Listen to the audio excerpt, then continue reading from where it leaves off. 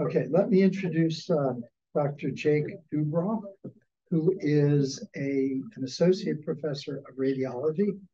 And within radiology, he is a nuclear medicine imaging and therapy division member. So he's a nuclear medicine physician.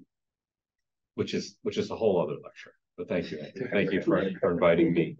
And it's hard for Hank, who's been doing this longer for me than I have, but I actually started, and I'll talk to you about that a little bit, in brain imaging when I was 18 years old. So I've actually at the point of, this is my 30th year in actually brain imaging research. So I was literally, everyone's level here when I started, and I just couldn't stop doing it. So it's my own problem to work on.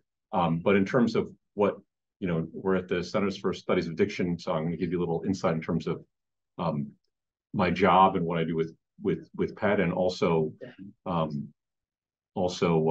how we use PET to study addiction and some of the challenges and some of the things we've learned, kind of very broad. And so the more interruption you do, the more interesting it is for me and for you guys. So I welcome questions. This should be a very kind of going back and forth. I'm trying to, I think about when I knew not as much as I know now, but I still feel like I don't know anything at this point. Mm-hmm. And so I hope no one got in the you guys saw about the article that got sent out, right? The second half was a lot of math, and I didn't want you guys to get bogged down in that. I thought the first half was a really nice lecture. It was I think, did you see that paper? It was a Carson overview paper on PET imaging.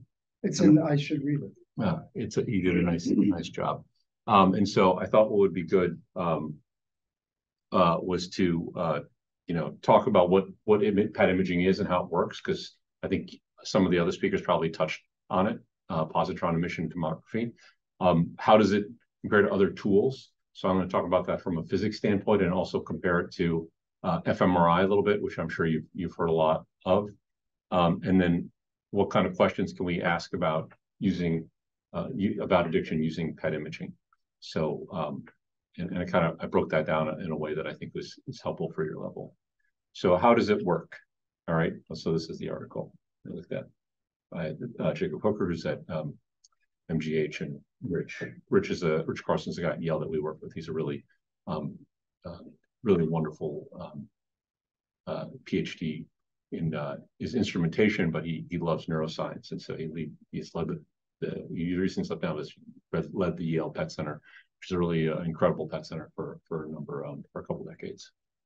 And so this diagram is kind of the overview, which we have to process. And one of the challenges that I face as this kind of nuclear medicine physician doing translational research is I kind of have to know all the different moving parts, so they have to work together. Because at the end of the day, we're making these radioisotopes and we're scanning people on an instrument, but the radioisotopes, because they have a physical half-life, are always decaying. And so we make this thing, we have to test it to make sure it's okay to put in people, but its time can be our enemy. So you have to make sure everything's lined up. And then there are some hazards you can trip on along the way. And so when you want to do science, what's the main thing we look for when we do something in science? Or we're looking for? We want to look for, you invent a good test. What is a good test? Something you can replicate. Replication, right? Over and over again, the same thing. And so how I approach a different patient whose disease is the same, or healthy control might be a little different, but like I want to do the same test on every person. And if you have a lot of moving parts, that can be a challenge.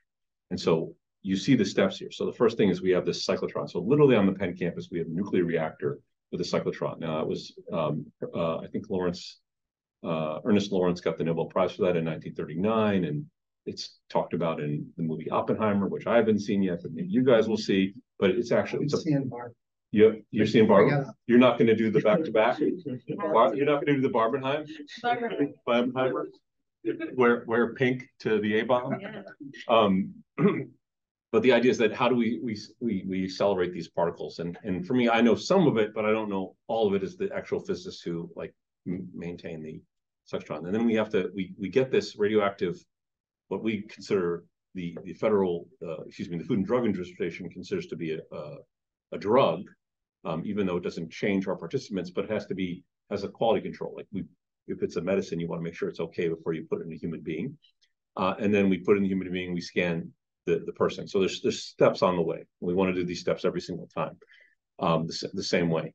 The really neat thing about the field is, in terms of how I think about it, and I think Hank has seen this, and he hadn't done a lot of pet research until a couple of years ago, and now understanding all the different moving parts, is that you have people who are experts at the instrumentation, the positron emission tomography detector, and that is basically a very fancy radiation detector, which is very sensitive and can show things in a very kind of precise spatial way. And then also the radiochemistry, the people that make the different and invent the different types of molecules of drugs that allow us to see different processes. And so those two things are converging. And so I try to look at both at the same time and see how we can really novelly apply these to different disease phenotypes that we're learning more about. One of the cool things I always remember is, you guys ever seen that guy on the right there? Horseshoe crab, right? So if you look, no, that guy's alive. No, I said I've only seen him dead. Oh, well, you want him alive. On the beach. So how much? So the horseshoe crab. So there have been some surrogates made, but I think it was in 1977 the FDA changed how we tested drugs before we put them in human beings. So before we did, as PETA will show you, we used to inject things into rabbits and see if they got fevers or infections, and then we'd know that they had that. You don't want to inject that into a human being, right? And they take, so you take part of a batch and put it in a rabbit and see how the rabbit does. Oh, that's okay. That's not okay. Well, when you're dealing with a radioisotope that's a half-life of 20 minutes, and you have to figure that out, you need something that you can do fast and practice it. And so the limulus is a very old, ancient, I don't know how many billion years old animal, but it has this particular protein that it will make basically a solution very cloudy very quickly, because it'll react with it if there's some type of antigen in that solution. And we've had a couple good attempts, but that's used a lot. And we have to test the drugs before we put them in human beings. So there are different, we can go off on this too, but there's different NOVA episodes you can watch. Basically, we collect horseshoe crab blood to this day. All right. And there's different labs that do it, and they draw some of the blood and then they put the crab back. And that blood can basically go for, like, I'm sure it's up to 30 grand a quart right now to do that. So if you can have something that will rapidly figure out if there's an antigen, if something is safe to inject, you could make Jeff Bezos look poor in a way, because it's something that's a big demand for humanity. But that's one of the steps along the way. So there's all these different steps before you can take this radioactive particle, make it into a drug, and then make sure that drug is safe to test in a human being. And so to put it in and then put that in and take pictures and then analyze the pictures. So this is just another diagram of the get up here. So, that was an accident. So this is the PET detector, which is a ring. Okay, and then the positron. So the positron, what that does is, sorry, go back one. We're detecting these two photons that are moving outside in direct opposite directions. And that's what, after this annihilation event. So you have a positron, and the positron immediately annihilates and goes opposite directions into two photons. And that's what our machine detects. And this is just showing you, this is the cyclotron again. And this is our most common tracer, fluorodeoxyglucose, which is a glucose analog. Now, what I do in a lot of my clinic is I look at patients with cancer, because different types of cancer use a lot of glucose. And this is just an example of a patient with probably a non-small cell lung cancer, a big mass here. And then you can see on the other side, they have this hotspot, which is probably a lymph node. And from there, that gives us cancer staging, restaging, which everyone has heard of, but it's different for each disease. And it gets pretty complicated, but cancer staging lets us know how a patient might do in a couple of years. Like, what's the prognosis of this patient? Different type of, it's called a prognostic biomarker. Biomarker is a word that you're going to hear a lot of buzz of, but it's good to go back and think about what a biomarker is. And two main types, predictive and prognostic. And cancer staging is prognostic.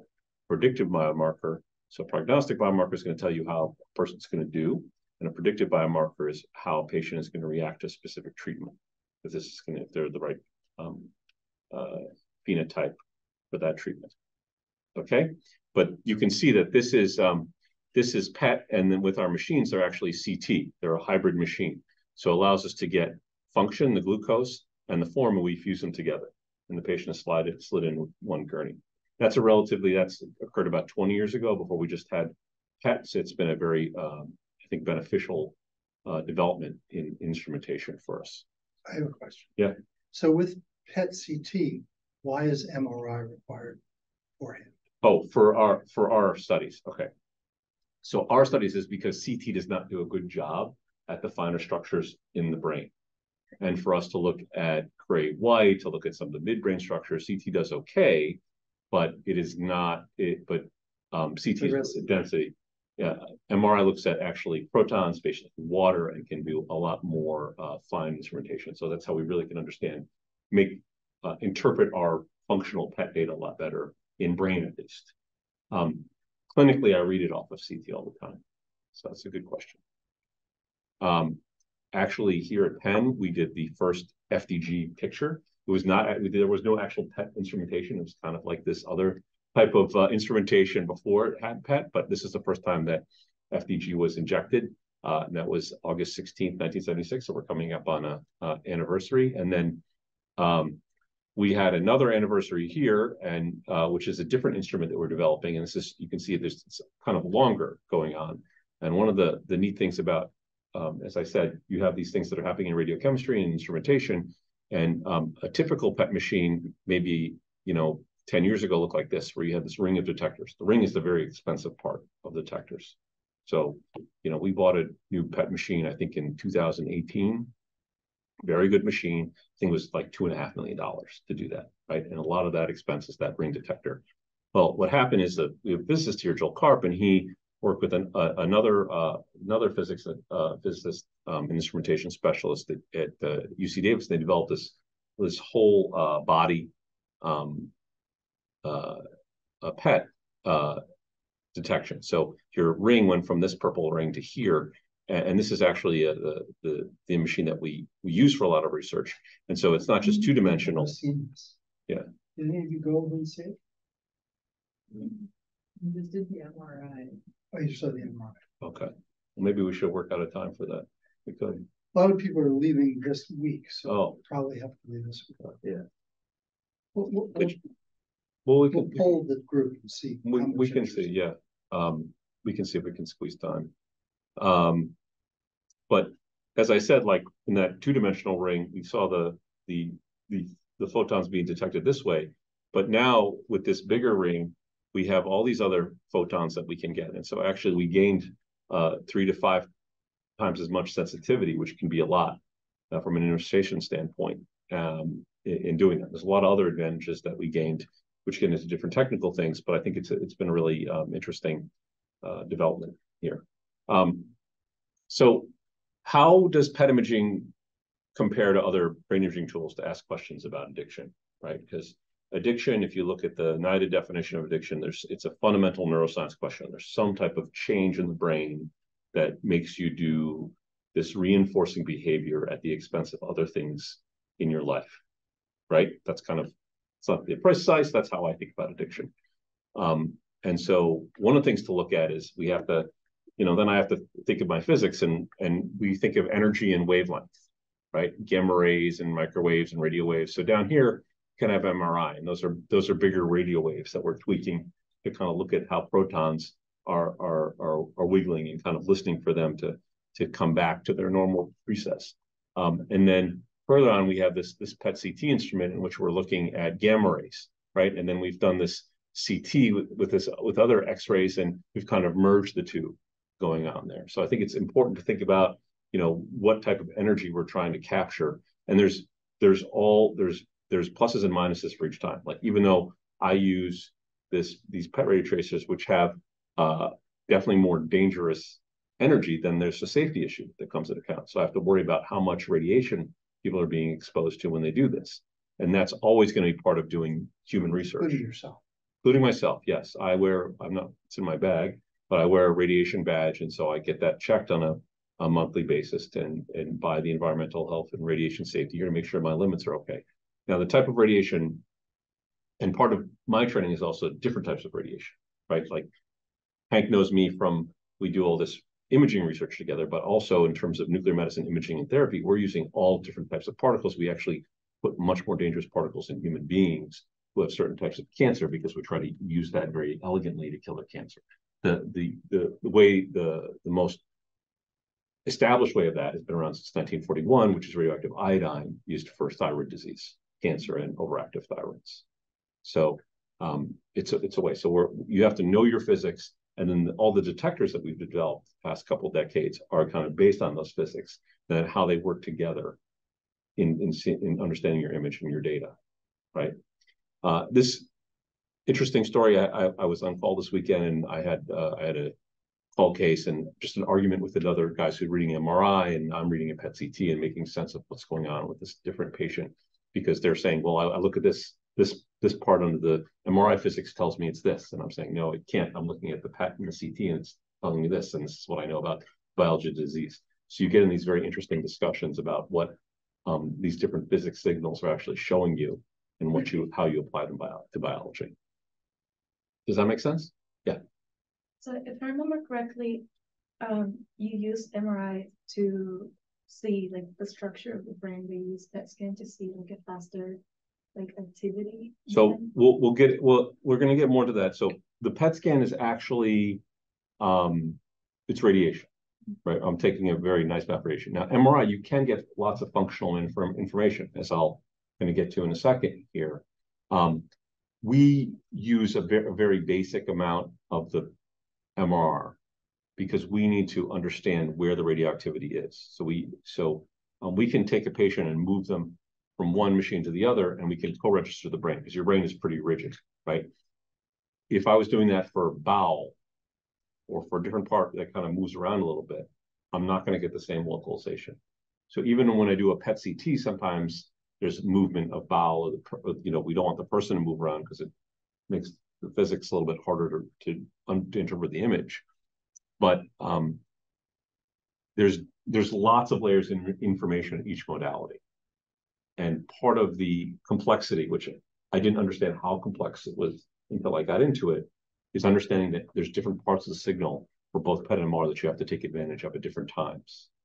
And that's been shown over time. So to get deeper, yeah, go ahead. In the case where you're saying that there's differences between like what the MRI says versus the CT and the PET scan, what do you go with? Or oh, you have an argument, but it's like it's interesting, right? Yeah. It's like, because you're in that case, you're worried about that. That's like a clinical applicable thing going on there, and then you have to put that information into the hands of the person who's managing that patient and making decisions. Say, okay, what is the best thing to do with this patient and this information? To the oncologist. This actually. So the story was this weekend that I was interpreting someone who had myeloma, which is a lymphoproliferative disease, and I found this new kind of hole in their head that they didn't know about, and it had this very round calcification that was new from the prior study 3 months ago.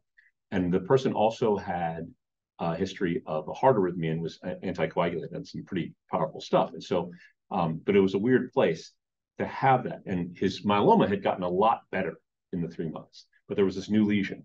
And so I felt it could be a brain bleed. So I actually spoke to the patient on the phone and had him come in the hospital. He's actually getting an angiography this morning.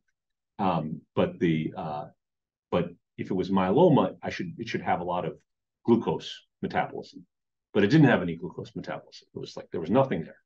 And the MRI was interpreted over the weekend and said, well, first they did a specialized CT, because my CT doesn't have intravenous contrast. And there are all these different ways you can play with the parameters of applying your CT to really understand what's going on vascularly. And they were like, oh, this is probably a bleed.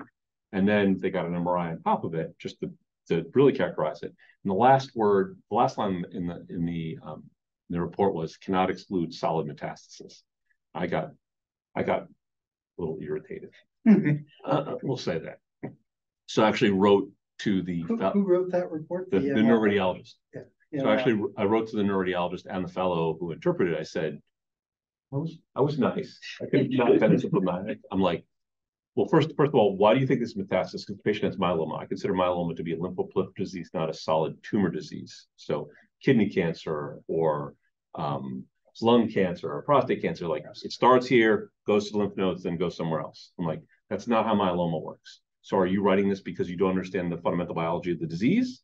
And I said, it's also non-FDG avid. I didn't say that, but I was kind of like, I wanted to say that. I was like, that'd be such a good burn, but no, it's not gonna. Then it's in an email and the time I said it, everything.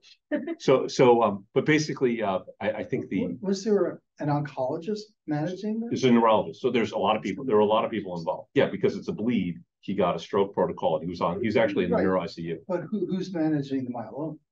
The oncologist is in the loop. His myeloma looks great. I'm not worried about his myeloma. I'm worried about his. The oncologist knows biology. Right, but apparently not my neuroradiology colleague. But that's fine. That's fine.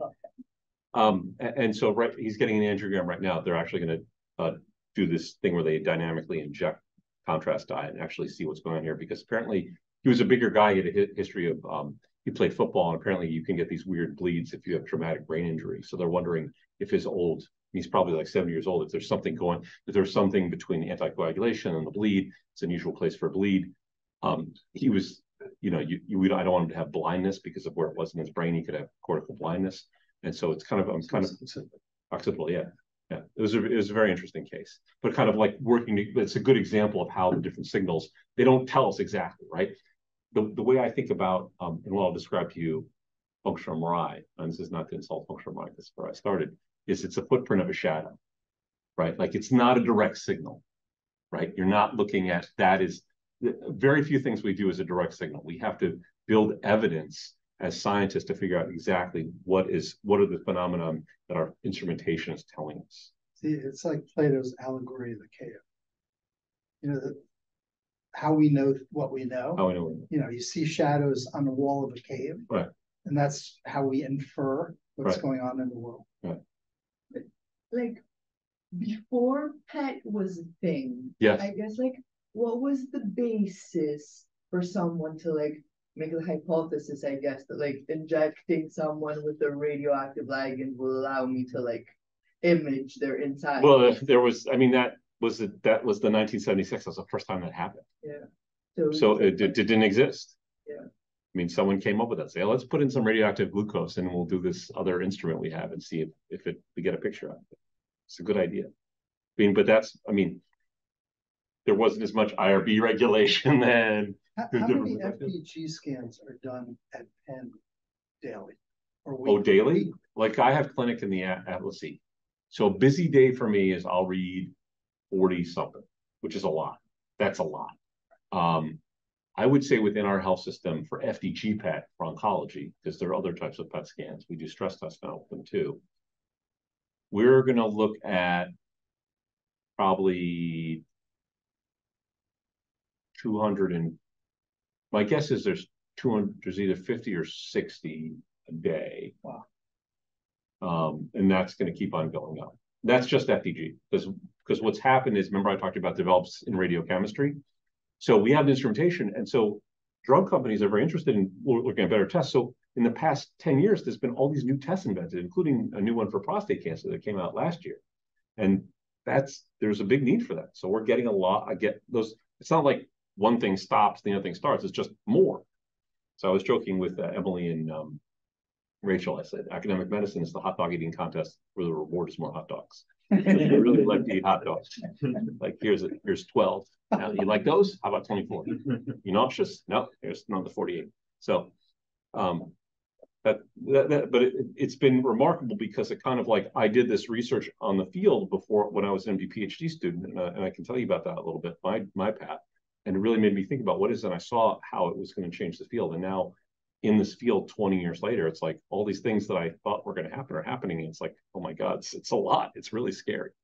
One of the things to think about also with comparing these different modalities, not just what we see is they have again, different, positives and negatives, but how sensitive they are, right? So CT, you're looking at density, right? Bone is really dense and lungs aren't dense at all, right? And to see a change in that, it's kind of 1 × 10⁻² or -3. So it's a pretty sensitive change you can look for, right? And then compared to MRI, it's like, well, MRI can be maybe 100 or 1,000 times more, right? But then you get up to PET and you really see the changes we see can be 1,000,000 times more sensitive and more than MRI. So some really subtle things we can see. And that has a lot of implications. For one, you can diagnose disease earlier. From when you design a clinical trial and you put on your research hat now, you're going to have to say, well, I want to test this hypothesis and I want to see, and I think it's going to be this much of a difference. How many people in these 2 or 3 experimental groups do I need to enroll to see that difference? Well, if you have a much more sensitive instrument, you're going to be able to see that difference a lot bigger with a smaller group, right? The problem is the PET is a bigger pain in the ass than MRI, and it's much more expensive, for example, to do. So it becomes a challenge. Like, how do you balance that equation going on? But how expensive is it actually to run? So there's so many different things about costs, and it's like insurance billing. It's very expensive. How much would it cost for like someone without insurance to get a scan? So that's an interesting debate right now. These are all good questions. Why right? don't you just answer in terms of what our costs are for research? So those Give you an change too is the idea. new year. I think maybe clinical is best because then it would make. Okay. So I would say an FDG PET scan of the body, the insurance would get a bill for the neighborhood of $2,000, right? $2,200, right? And you're like, oh, that's so much money. Okay. If I told you the cost of the drugs that they're using to make those decisions, right? Or like, okay, let's say you're going to go take out a lung nodule in someone, right? How much is the hospital going to bill the insurance for someone to have a thoracotomy and the surgeon to take that lung nodule? 10, 20 grand. Oh, it's going to be more than that. 20. Oh, it's got to be like, we're got to be hitting 6 figures to use the OR and everything like that. And then you cut it up under pathology and all that other stuff, right? So my point is, it sounds like psychiatry, it sounds like an expensive decision, but the downstream decisions are really expensive. So you guys, everyone watches TV, right? And we're one of the 2 countries in the world that allows drug companies to advertise, right? And have you seen those? It's great. Yes. Us in New Zealand, billions of dollars a year. So everyone has seen those. Have you ever seen that drug Optivo? And it's like more life. Well, we use those in patients who are really sick, right? Like terrible lung cancer, right? How much do you think that drug costs a year? 89,000. Ballpark. It was like 140 grand, 150 grand, right? And the copayment. So even if your insurance pays for that, the copayments might be 30%, right? So 30% for someone who's like retired or doesn't have that kind of income, like that's a lot of money. So if you're asking me about a $2,200 test where I can show you whether or not a $150,000 intervention, which has maybe a 10 to 20% benefit and a huge side effect profile, is worth doing, I'm not the bad guy here. And plus, I'm not allowed to order the tests, right? I'm not the one ordering the tests. They just show up and I interpret them all. Okay, so it's a good question, and it's also how much does an MRI cost? It can be $1,000, $1,500, depending what you can MRI all different parts of the body for different reasons. Okay, but that can see a lot of things that PET can't see. Now there are people in research and in clinic that say they become experts in a certain modality, and they think that modality, it's very dogmatic. That modality is another thing. I try to maintain the humility that PET cannot solve all the problems in the world. I really like it as a tool. I've dedicated my professional life to it, but it's not perfect. Okay. Sorry. I just want to let you move on to your, because we only have about 25 minutes. But this is fun. Yeah, no, it's great. Did I get it? Your question too? Okay. All right, I'm gonna skip through that. So okay, bold, like you've all seen the fMRI bold, right? And so what you're looking at is it's a very strong magnet, and the difference between oxygenated and deoxygenated hemoglobin. When hemoglobin gives off its oxygen because the brain needs it to accomplish energy for neurons to function and glia to function in the brain, we see that dip. And traditionally, there's been this what we call a boxcar lineup where you don't do something, then you do something. You don't do something, and you do something, right? That is kind of the basis, okay? And actually, I started in this, as I said 30 years ago. This is actually my brain, all right? And I did a little study, could tell. Yeah, I you could tell. recognized it immediately. Yeah, I used to know. So I've had well over 50. Might be approaching 100 MRIs at this point. I haven't done one for a while, but I looked at so many that I was like, I could, oh, that's so and so's brain. We have people look at. So you think it's funny. So on the left here is an experiment where I did this boxcar design, and I was touching sandpaper, and then I'd say stop, and I stopped touching sandpaper. I touched sandpaper again. So we used both my motor cortex and my sensory cortex. And then on the second part, I was just sitting there and they said, okay, now think about touching sandpaper. Okay, stop. Now think about touching sandpaper. Stop. So it was activated imagery. So imagery of the sensation activated the primary sensory cortex. And we've seen that in a bunch of things. That's how I started in the brain with this concept of imagery. So when you talk about like all these things like professional athletes and motor rehearsal and all these other things, like it's rewiring those circuits. It really is. But looking at it with MRI was really cool doing that. I don't think I could design the same study with PET. That would be really hard to do. So different questions. So I said different tool, different question. Okay. The other type of MRI we like to do is this thing called resting state, which is we don't have them do on and off. They just sit there and say, okay, this person, we characterize this person. This person is a heroin addict. This person is an alcoholic. This person is a healthy control. This person is male. This person is female. Okay. And we look at one part of the brain. They call this a seed, and they see what other parts of the brain are behaving exactly like that part of the brain. So they must be connected somehow. So they pick up these connection maps that way and say, oh, does this person with this disease look different than the healthy control in that connection? All right. You guys have had some fMRI stuff here. So this is not foreign what I'm saying. Okay, good. All right. But the fMRI machine, who's had an fMRI? What's the thing about the fMRI? Is it very relaxing when you're in the fMRI? Noisy. It is so loud. The echo player scene is bong, bong, bong, bong, right? Just like so it's really loud. So someone's telling you stop doing them, start doing something. If you have someone who's like might be withdrawing from a drug or something like that, sitting there, that's going to be really hard for them to do that.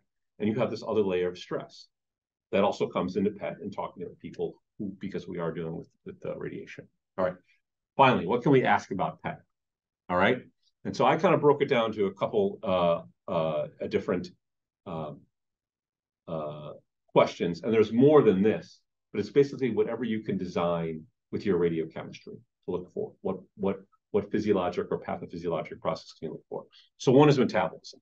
And I've bummed some slides off the director of NIDA, Nora Volko, who looked at cocaine use disorder and saw that there was kind of this globally depressed metabolisms, especially in this orbital frontal cortex. And this was done a while ago. This is PET brain. And she also did the same thing in alcoholism and in studying that alcoholics had kind of a little bit less metabolism and then an alcohol challenge and something different to the metabolism brain. Okay, so that gives you a clue to how it's going. We're on the cusp of this, and I was gonna go with the question earlier about cost, if you wanted to pay cash for it. Because if you've seen the news, the other thing that we've been working on is these new medications approved for Alzheimer's. Okay, and it's been debatable, like, do we give them, do we not give them? They're expensive. Well, the way we can really test for the presence of these proteins is with tracers that have been developed in the past 10 to 15 years that look at this abnormal protein accumulation. And one is beta amyloid, which we know occurs in these sheets extracellularly in patients who have Alzheimer's disease, and one is another intracellular accumulation of this protein called tau. But we have PET scans that can detect that now, and so they use those to monitor treatment and see if patient. So it's a predictive biomarker. So when to start this treatment, and then also they're starting to use them when they stop the treatment, and that's a very interesting question. And that also comes into cost, because if the treatment's going to be expensive and the testing's going to be expensive, which one, who's going to do what, that hasn't been solved yet, right? A whole new field. It's not like we have a whole bunch of money stowed up somewhere that we want to release to do this. So protein is something that we're going to be running to. In one part of our grant together, we have a pilot study where hopefully we'll be looking at that soon, which is occurrence in soon. Yeah. All the bureaucrats, they give me such pleasure in science. It's highly regulated. Yeah. The level of regulation, not just IRB. I'm going to get into that. Oh, okay. It's okay. Here's another one, synaptic density. So this was a tracer that was developed at Yale. So the first paper, which is just on the left, just shows you epilepsy subjects, which is obviously not an addiction phenotype, but to show you that they showed where they thought the epileptic lesions were, they had less synaptic density. On the right, they did. This is actually Gustavo did this paper. I didn't realize. Yeah. And it was, he's someone we collaborated with at Yale. And they showed that in cocaine use disorder, there was like less synapse formation in this lower medial frontal lobe going on. So another way of measuring a disease phenotype. And then, but the big thing that I think PET has contributed is, and in drugs, is that you give a drug, and the reason drugs are potent is because they act with receptors in your brain. Okay. And so part of the challenge here is understanding the receptor, which it just gets more and more complicated. Receptor biology is very complicated. And then figuring out which radiotracer you're tagging to. So one of the prototypical ones was dopamine. We have a lot of different tracers, and dopamine is at kind of the end stage reinforcing neurotransmitter. And this is just showing you that all these are all different radiotracers. They're not all approved, but they show you different parts of this cartoon prototypical synapse. So the question is what you want to study in that synapse. And I think that makes it very interesting. And I think the example I gave here is showing that, and you can see here, there's a little bit more red here. You guys see the red down here? You would agree that the top row is a little bit more expression, the more intense color than here. And this is the corresponding MRI. This is a parametric map. So it's a bunch of patients who are summed into one common space to show you that representation. And basically in cocaine use disorder, you have downregulation of your dopamine receptor, at least availability. Okay. And we know that cocaine directly acts with these dopaminergic receptors. And actually people have radio labeled cocaine before.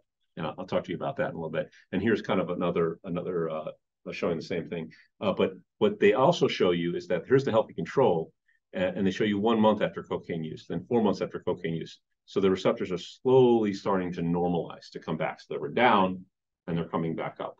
So the question is, Hank in his role as an addiction psychiatrist, okay, we understand the phenomenon. What intervention we can do to lead to that normalization, then to make the person's behavior back to normal.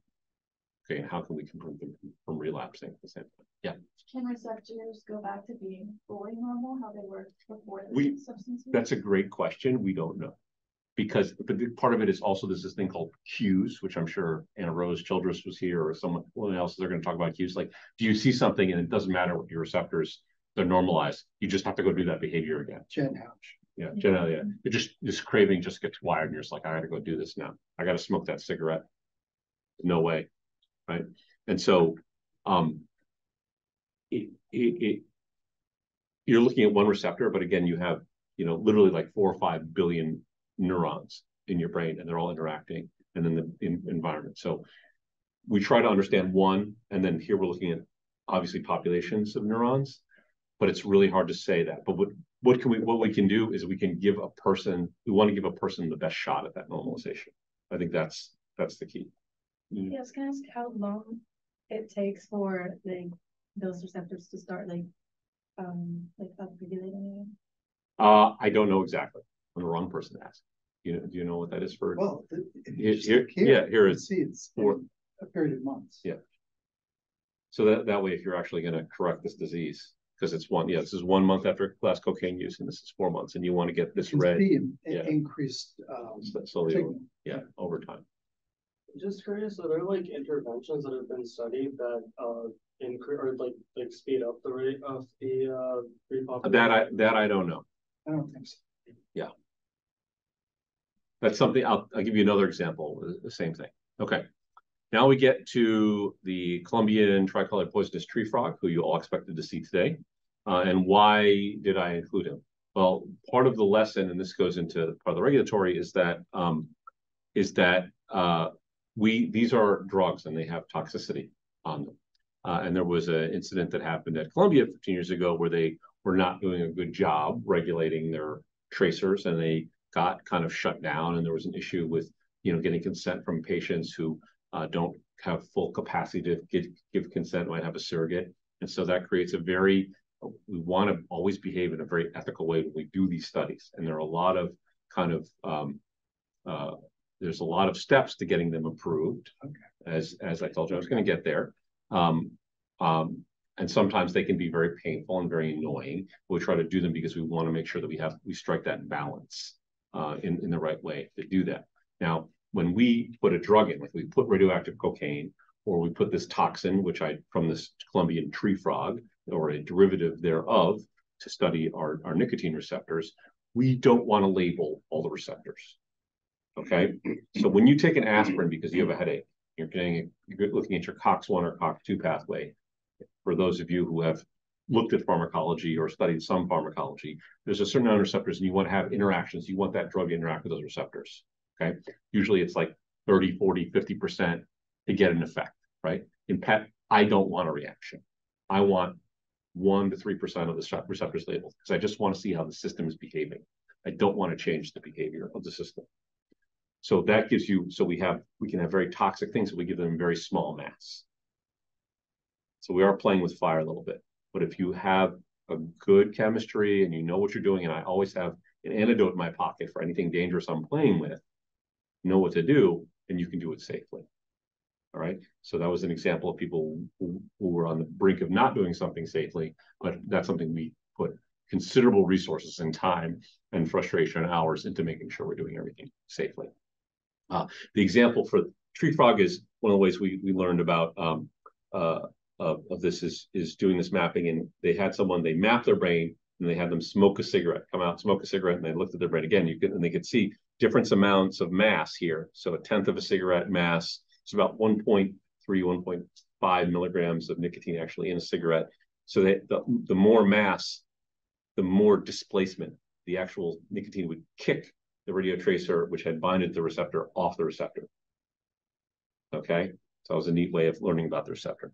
And what they found from this type of manipulation is that we learned in cocaine use, the dopamine receptors are downregulated, but in nicotine abuse, the nicotine receptors are upregulated. Okay, and again, how do we take advantage of that? This also happens with vaping. It's studied by our friends at Yale too. Vaping knocks it off also. So when you introduce nicotine in that way, it gets into those receptors in the brain. This and another study I'll show you, pre-treatment, you have this upregulation receptors where they did CBT, cognitive behavioral therapy, and everyone gets these. The more intense colors mean a higher expression of the receptor, basically. Okay. Before they get treatment, they have a lot of receptor availability. And then after they have cognitive behavioral therapy or bupropion or even placebo, these are just the people who are successfully, and it's very hard to treat nicotine dependence. You see there's a downregulation of the receptors. So you get that. So again, normalization. How do we get to that normalization? This is what PET is telling us. Same thing here. Look at these are the two different the interventions, placebo versus nicotine, but it doesn't matter. The non-quitters versus the quitters. The quitters have downregulation. The non-quitters do not have downregulation. Okay, so to successfully quit, you need to downregulate those receptors. All right. So that's a really interesting phenomenon about nicotine. So we had cocaine, nicotine, and just a little bit on, because Hank and I collaborate on opiate use disorder. Huge cause of opiate-related deaths here, right? Lung cancer, which is the #1 cancer killer in the United States, is 125,000 a year. Automobile accidents are probably 40,000. So significant OD problem we have here. But again, receptors are in the brain, but they're also opioid receptors are throughout the body, right? And we did this study where we actually gave, and this is something that's ongoing, we actually looked at the mu-opioid receptors using this C11 carfentanil, which is a very potent agonist of the mu-opioid receptor. And we did a number of subjects where we blocked it by giving basically Narcan ahead of time, and then did the same injection. We saw what the displacement was, and we knew that we had a right dose. And we can calculate that. So you can calculate kind of your receptor occupancy and displacement by doing these type of studies. The really neat thing is we did it on the Explorer instrument, which I showed you guys in the past already, and that's something that no one's been done before. So we can look at how it's everywhere. So who here has taken BLS or ACLS or anything like that? Has anyone ever done that before? Yeah. You guys know for acute life support. Yeah, not ICU, but like someone goes down. So when someone goes down, they suspect a coronary event. Do you guys remember the acronym MONA?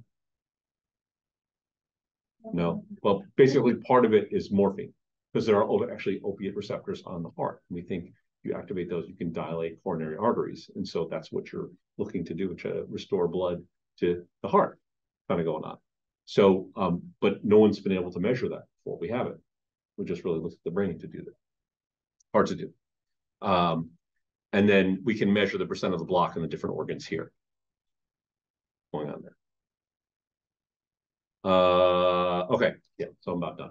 Let's be. So why did I show a picture of the 1992 Dream Team? Because I'm a basketball obsessed? No, because does anyone, so Chuck Daly, anyone, I've done this ending before. Chuck Daly, anyone know who Chuck Daly is? He's the NBA Lifetime Coaching Achievement coach. Well, Chuck Daly coached in the Plestra over here on next year from 1971 to 1977. He was the Penn coach here. But my point of showing this is that none of this research gets done alone. That you need your own dream team, and we need an updated dream team picture. This is one shows me much more follicularly gifted.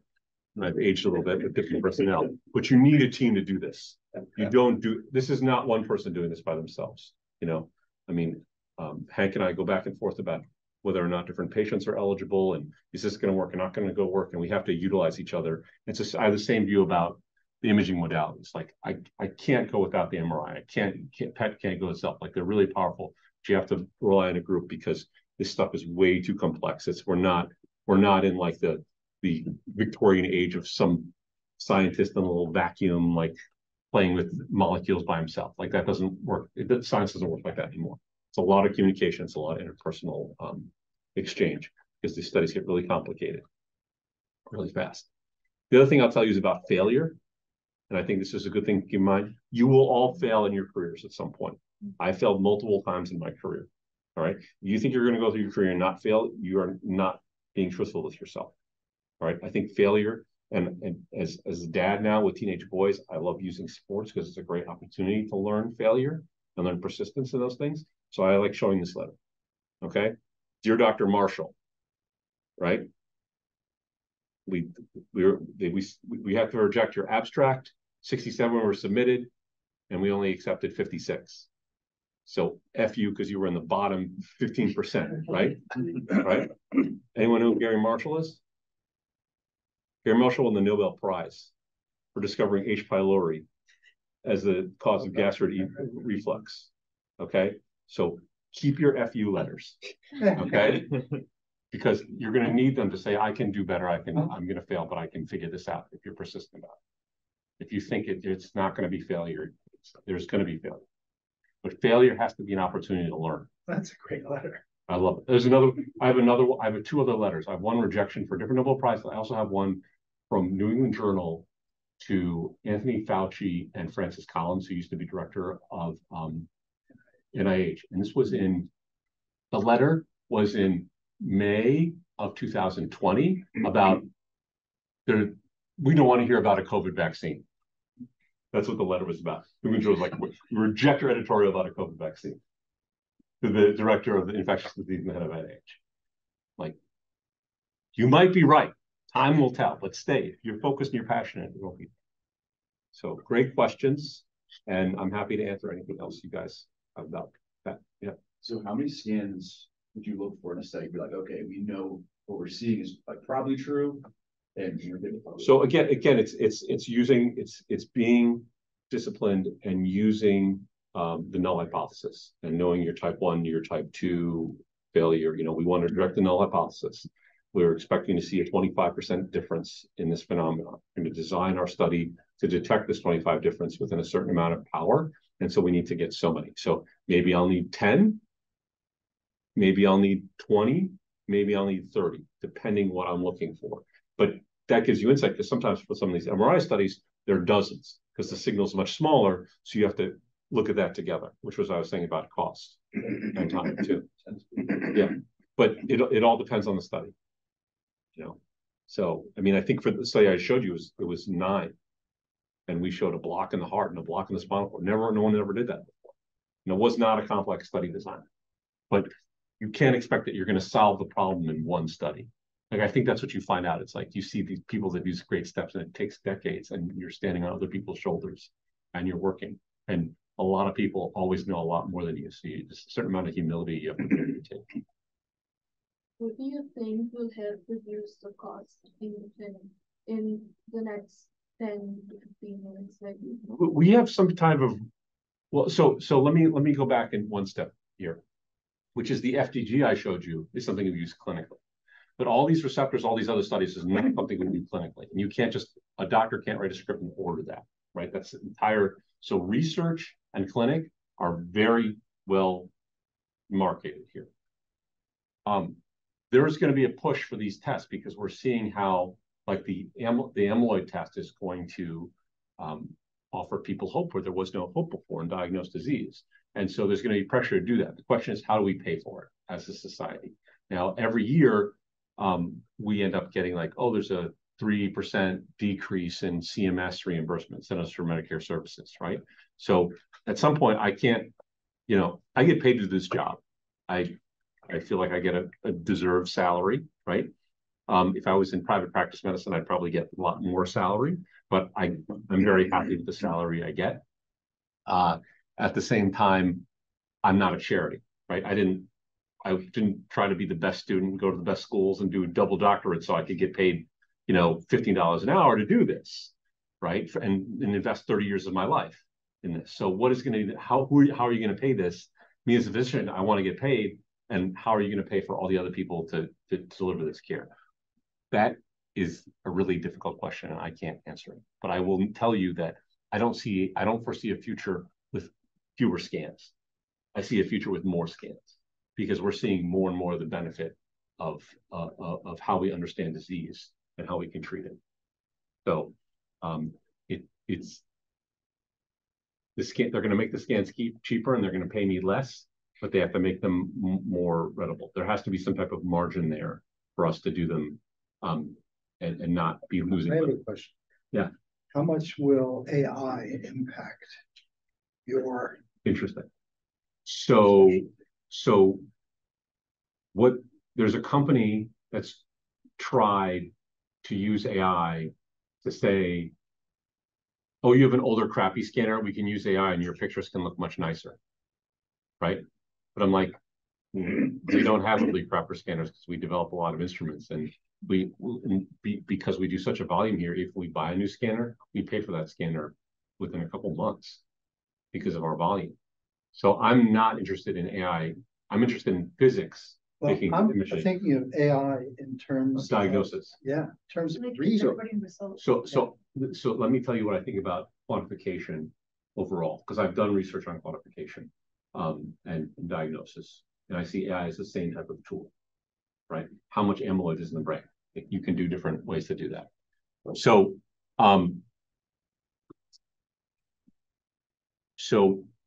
the best thing I can do as a diagnostician is look at the same data and come to the same conclusion, right? And that's what AI would want to. Okay, the staging in this patient, I think that's a metastasis, and this is the conclusion I've come up to, right? We talk about that in terms of reliability, right? We talked about we want to test, we want to reliable. The thing about imaging, medical imaging, is there's some subjectivity to it because if you have one interpreter versus the other, and even versus yourself, right? I want to stay within and be reproducible in getting the same answer for the same case, even though every case is a little bit different. It's also like we're big enough practice that I can't read all the cases. So if you and I are colleagues, I want us to also arrive at the same conclusion and minimize just both the intra-observer and inter-observer reliability. And I think what I've seen in quantification is that